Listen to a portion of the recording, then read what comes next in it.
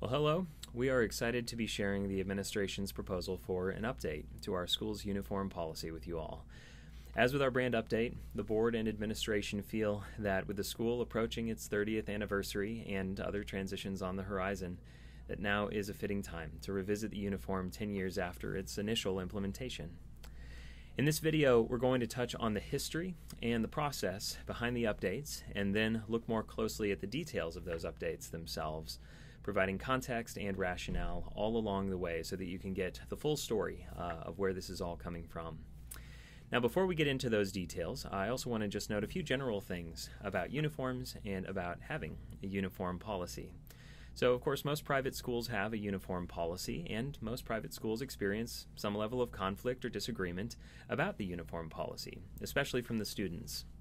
These often arise from the children having rules or expectations placed on them at the school and in other contexts that they have little say in creating, and it can feel stifling or burdensome.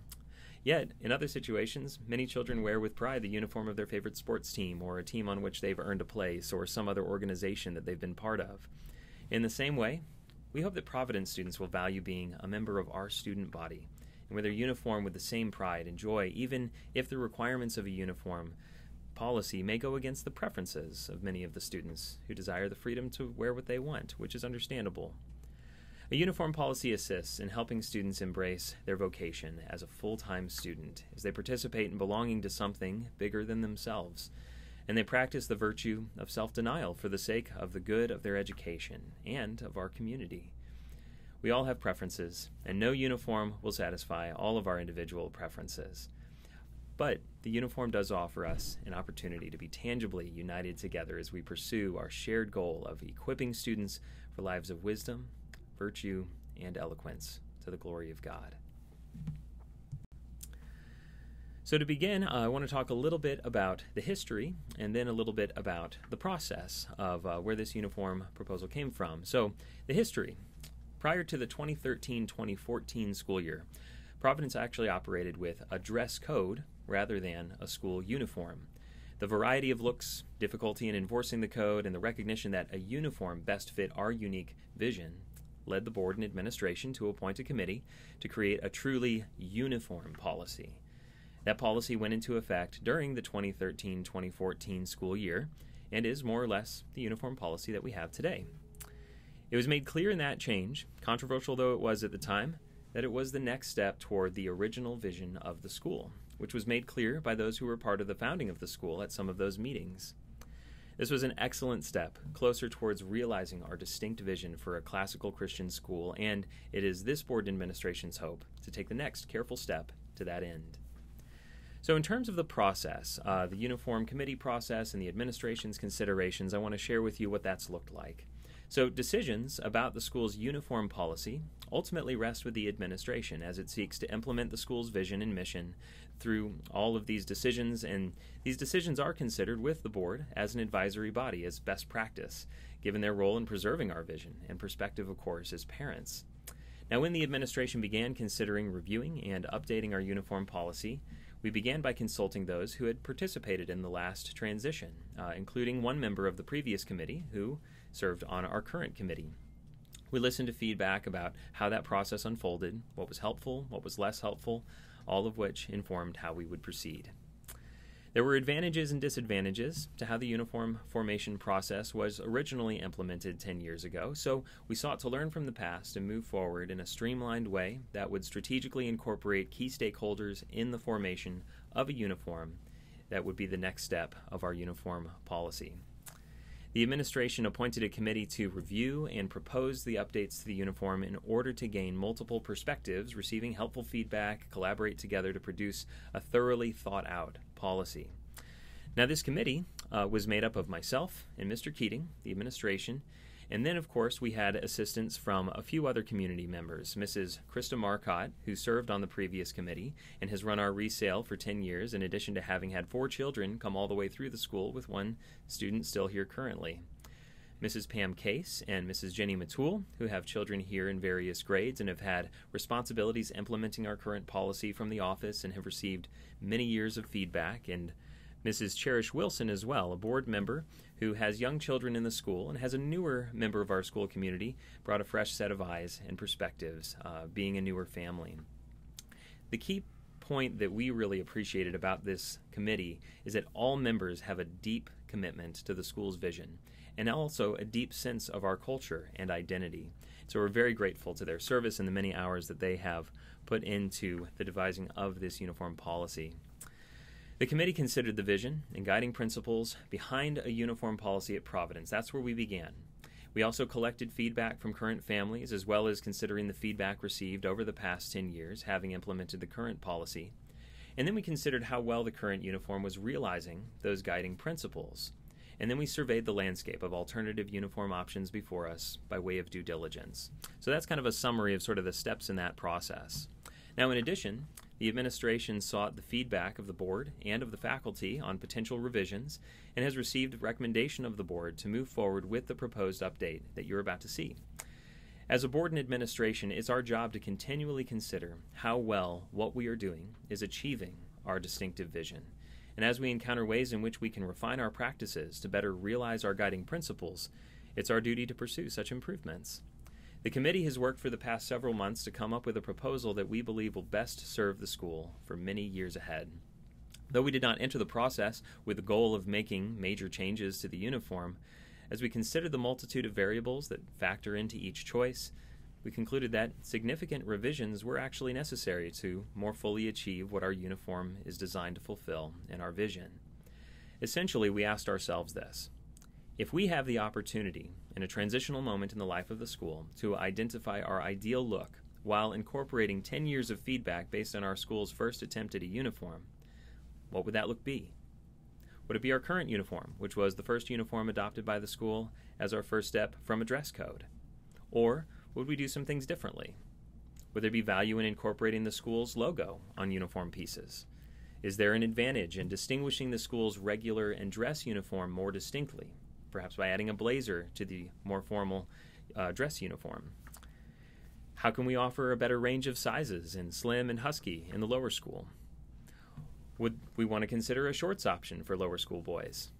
As we considered these questions, we came back to the conclusion that it would be helpful to develop an alternative ensemble to the current uniform that answered some of these questions and potentially set us up for the next 30 years of Providence's story. Like our relaunch of the house system a few years ago, we've sought to gather what we've learned from the Pioneer system and apply needed refinements to an integral practice of our school to further settle on this identity marker in a way that aligns with our vision more deeply and more effectively. As with the house relaunch, we had to marry our ideals with our desire to create a functional, cohesive house system that honored our past while creating something closer to our school's ideal realization of the house system. Likewise, we've sought to do the same with this uniform proposal. We realize this may be a bigger change than some of you were expecting, and so we do wish to be sensitive to how you may feel surprised. However, we ask that you take time to consider the full picture of the background, of the details, of the rationale about to be shared, and trust that it is our desire to serve our students and our families well. Reviewing a uniform policy is not an easy or a simple process, and revising a uniform is even more challenging. So we appreciate your patience and your trust as we move forward in this process. As a reminder, this proposal is not for the coming school year, and so we will take this next year to make sure that our implementation of a new policy goes as smoothly as possible. All right, now I'm going to pass things off to Mr. Keating while he shares the details of the uniform.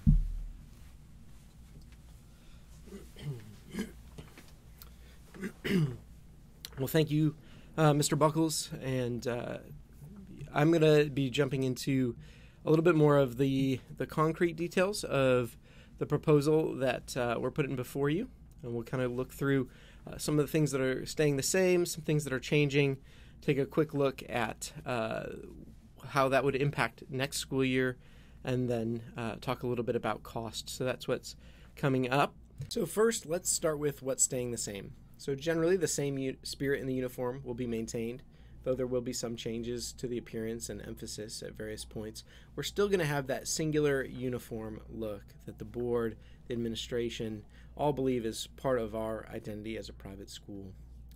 There's still going to be 2 levels of dress for most grades, a formal dress and an everyday dress, though we'll note that that formal dress is actually dropping away for a few grades. There are still those 2 tiers for most grades. We are going to continue to use our same vendors, Land's End and French Toast. We did look at other vendors and considered, hey, are there other vendors that offer better prices? Are there vendors who have a brick and mortar store where families could try on items? But as we looked at all the various vendors, no one was able to compete with Land's End in terms of their immediate and long-term availability of uniform pieces, the variety of options they offer. And then as you consider the discounts that Land's End and French Toast offer regularly, 20 to 40% off of their uniform prices, their prices actually end up becoming competitive with most every other uniform vendor. And so for those reasons, even as we looked past our current vendors, we decided to stay with Land's End as our primary vendor with a few French Toast items. There are some other similarities or carryovers from the current policy in this proposal. The shoe policy isn't changing. We did look at, hey, are there options for more flexibility there? But at the end of the day, we came to our current shoe policy through lots of years of feedback and trial and error, and so we do feel like the current shoe policy is the best way forward. Lower school girls in pre-K to 3rd grade will continue to wear jumpers, and then the everyday boys shirt in the lower school is going to continue to be the navy polo. And the formal uniforms for lower and upper school students are going to continue to feature the white dress shirts that we've been using. So those are some of the things that are staying the same with our current proposal. So what's changing then? Well, a few different things. Notably, the proposal involves changing our pant color in order to offer a variety of sizes. So the decision to switch from gray to khaki pants was motivated primarily by years of parental feedback requesting an option for pants to come in slim and husky sizes. Land's End has been clear that they don't foresee offering those selections in gray, so that left navy and khaki as our only options to consider. And we selected khaki because it fit well with the navy polos that have been staples of our everyday lower school uniform for the boys. Additionally, we've added a shorts option for the warmer months for the lower school boys, and we hope this will provide something more fitting for the hot days and even maybe preserve the knees of some of those pants. I'd also note that we've added elastic options for pants and shorts in the pre-K and K boys uniform, and that those were also, especially the shorts, were only available in khaki. So there were a few different items that we thought the versatility of them would be really helpful to our community, but they were really only available in khaki and not in gray. And so those were all the various things that pushed us towards changing the color of our pants. The second notable thing that's changing, a new plaid. And so you can see on the screen the new plaid color scheme. And it's perhaps the most notable change, and we didn't enter the process of reviewing the uniform with the intent of changing the plaid. However, the opportunity to revisit our color scheme in light of the school's updated academic brand, which is navy and white with gold accents, as well as the switch to khaki for the boys, in order to allow for those various sizes that I just talked about, were the driving factors for considering a change in plaid. The new plaid is more navy forward, it complements the khaki pants better, and it also would complement the new navy blazers that we're looking at for the upper school, which I'll touch on shortly. In short, there were a variety of different issues that kind of like puzzle pieces snapped into place when we identified switching the plaid as a potential solution. We're also proposing adding the Providence monogram to a variety of pieces in this new uniform proposal. So adding a monogram or logo was something that the school desired even in the original rollout of the uniform 10 years ago, but it was too big of a step at that time. And so placing the new monogram on our polos and quarter zips will take the next step in drawing our school uniform together while allowing Providence to be better seen and known as we're out about in the community. And it will provide faculty clarity about whether an item a student is wearing is part of the uniform. Furthermore, the nicely embroidered monogram is also going to elevate our everyday look. And we chose to develop the monogram partially with a view towards being able to place it on uniform pieces, as it's a little bit simpler than our current crest. So we wanted to preserve the crest because we thought its symbols and look and continuity with our identity were important. But we also felt like being able to put our school's identity on our uniform was a great opportunity. And so the monogram kind of creates a clean, a little bit more simple look that's better for embroidery, but still gets at our school's identity. Additionally, we're looking at adding an upper school blazer for the formal uniform for our upper school boys and girls. One of our desires has been to elevate our formal look in the upper school so that it provides something more distinct from our everyday look and is truly professional in appearance.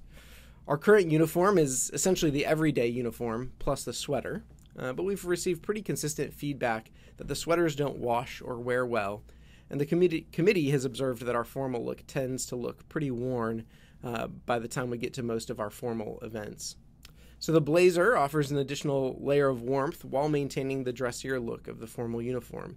It allows our young men and women to have an outfit that reflects professionalism and class for formal occasions such as thesis presentations, choir performance, and festivals. And we do plan on having a try-on session next year so that students can get fitted for blazers that are particularly appropriate for them. Additionally, we're adding a new optional item to the uniform proposal that would encompass both lower and upper school students, and it's the optional quarter zip.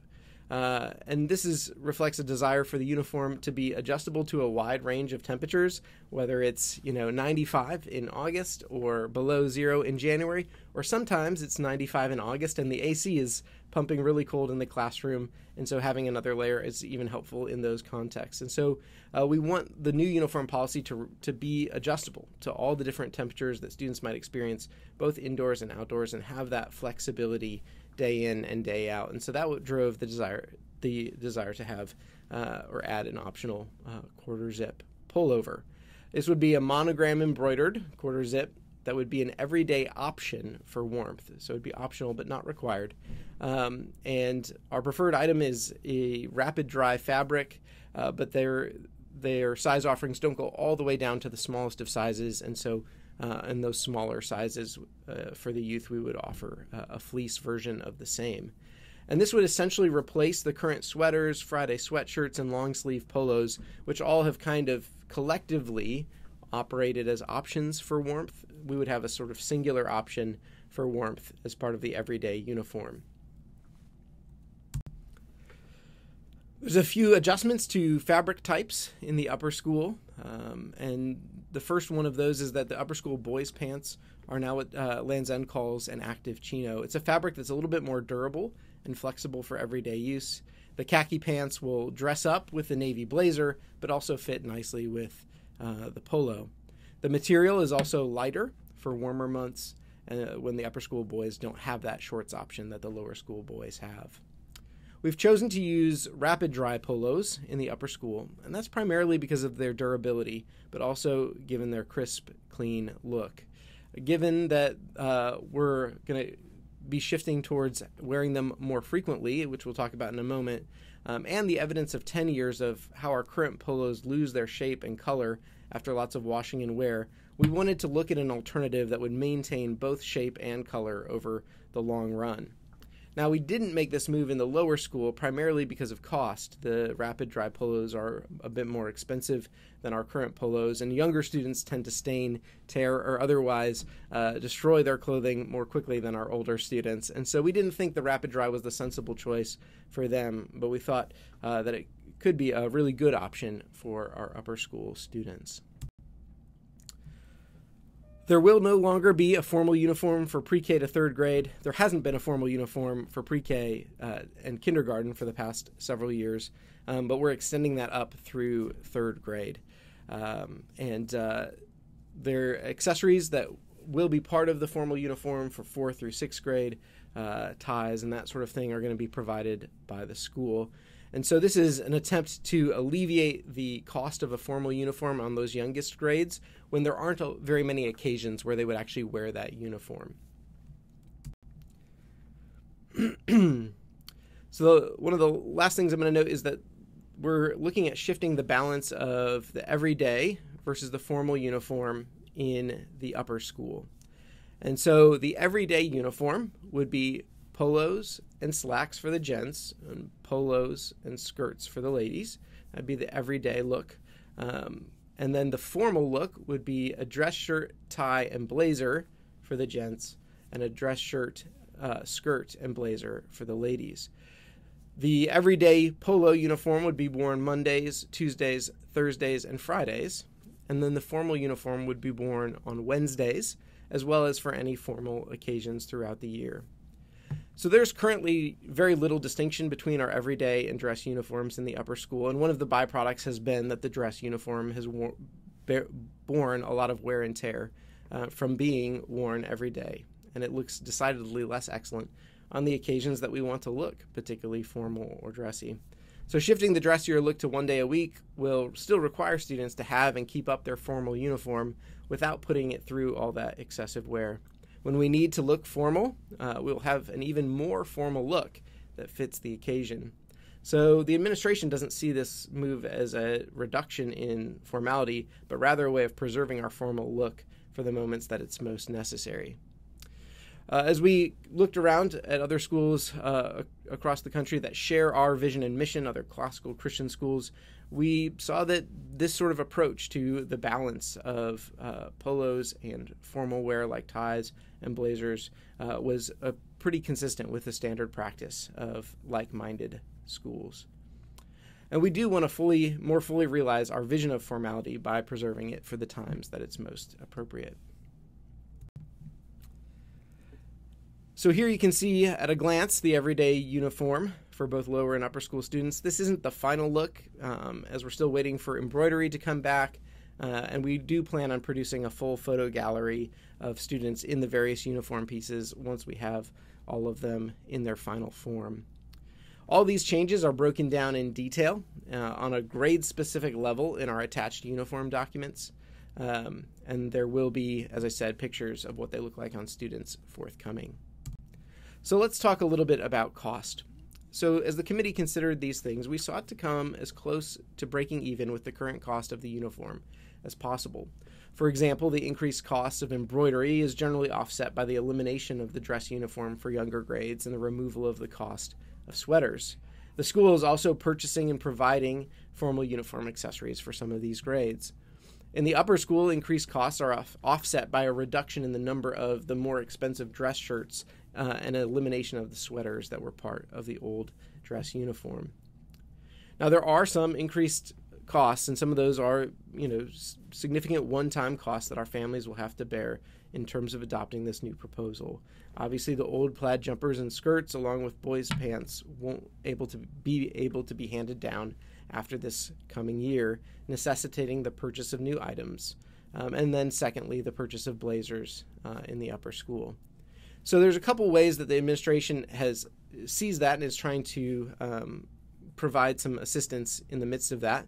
So we are seeking to move our used uniform sales into the office to provide a centralized system for the purchase of used items, and so that we hope that the cost for more expensive items like blazers is ultimately going to be offset by the ability to purchase used items in future years. It's also the administration's intention to offer some sort of tuition credit next year to families who re-enroll for the following year to help offset the one-time increase in cost that you're bearing as we make this transition. And more details will be forthcoming once we've finalized the policy. The uniform documents that are attached provide relative cost comparisons between the old and new uniform for a more detailed piece-by-piece analysis. So you can check those documents out for those details. I want to note a few changes for the upcoming 2023-2024 school year that will be beginning in just a few months in August, in view of the proposal that the administration has for the uniform in 24-25. So the first of those changes is that there will no longer be a sweater or vest requirement as part of the dress uniform for next year. And that's because those items are going away in the 24-25 proposal. Now, if you have them at home, students are still welcome to wear them as a warmth option as part of their everyday uniform, but they won't be part of the dress uniform for next year. Instead, students may actually purchase the new Navy quarter zip pullover for a warmth option for next year. So if you're a family who has a student who doesn't have a sweater that fits for next year, you should feel welcome to go ahead and purchase the new quarter zip pullover that will be part of the 24-25 uniform a year early, so that you have that warmth option, but also that it will be able to be carried on into the subsequent school years and going forward. The last thing I'll note is that pre-K through 6th grade girls can continue to wear the Land's End Peter Pan shirt, which is being discontinued by Land's End. That's a shirt that's been an option for lower school girls for many years, but Land's End is discontinuing the current version of that Peter Pan shirt. If you have it, if you've had it passed down to you, you're welcome to wear it next year, but it won't be in the uniform policy proper because it's no longer available, or it won't be available for purchase from Land's End going forward. And so the French toast version is what you'll find in the 23-24 school year uniform policy, but you may continue to wear that Land's End version if you wish. All of these changes are noted in detail in the 2023-2024 uniform document, which is attached to the email with all of the different uniform communications. The last thing I'll note is that the administration understands that next year is going to be a transitional year, and we're going to be looking to get the most possible wear out of items that we currently own as families or that we get as part of our uniform exchange. We're going to seek to be as generous as we can be with any uniform pieces that the school has on our part, distributing them out to families so that we can get the most value that we can out of the current items that we have before they go away at the end of next year. We also are talking through what potential options we have for donating some of the items that will be discontinued on our end to another school that might have need. And so those are a few of the things that we're looking ahead to for next year. With that, I'm going to pass it off to Mr. Buckles, who's going to give a few concluding remarks. It's a lot of details, we understand, and so hopefully you're able to sort through them and make good sense of them. But as we sort of close out this presentation, I just want to share a couple of things. So what we've shared with you all is the administration's proposal for a revised uniform for the 24-25 school year, generated in consultation and with the legwork of the Uniform Committee. We're deeply grateful for the work of the committee, because if it had just been the administration reviewing the policy, we are absolutely confident it would not be as well considered or as attractive. Now, this proposal has been reviewed and approved by the board. It's also been presented to the faculty, and we've had discussions with faculty members as well. It expresses what the administration, committee, and board believe to be the very best reflection of our school's character, identity, and vision. And we anticipate it will serve us well into the future. This is not the final 24-25 uniform policy. There are still a few open questions that need to be resolved, some of which that Mr. Keating already alluded to, and we welcome any feedback from the community as we head into the summer. Please feel free to reach out with questions and comments that you might have, be they positive or negative. We know there may be parts that you love and parts that you don't. But in the end, we hope that you will share some of the excitement that we have for what this new uniform will look like, and how its rollout in the 24-25 school year will help mark the next stage in the growth of our school as we pursue a deeper embodiment of the vision of Providence. Thank you.